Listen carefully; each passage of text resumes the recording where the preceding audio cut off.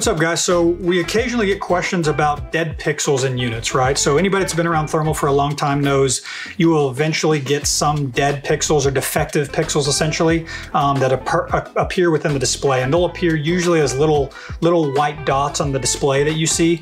So typically, if you've got under 3, we've actually got a defective pixel repair function within the menu of all of our devices. So if you just open up the manual, how you get to that would be a little bit different depending on which scope you've got, whether you've got a Rattler series or an adder, a varmint, you name it.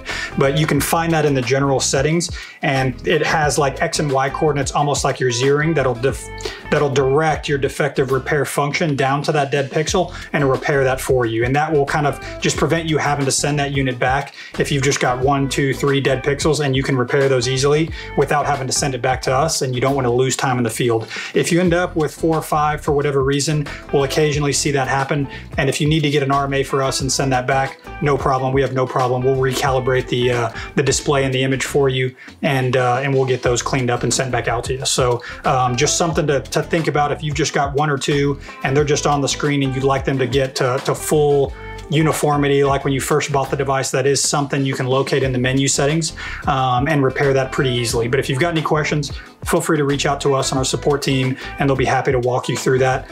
If you want to subscribe to the channel here, we'll also post some other videos actually showing through device us going in and repairing some of those pixels so you know what to do.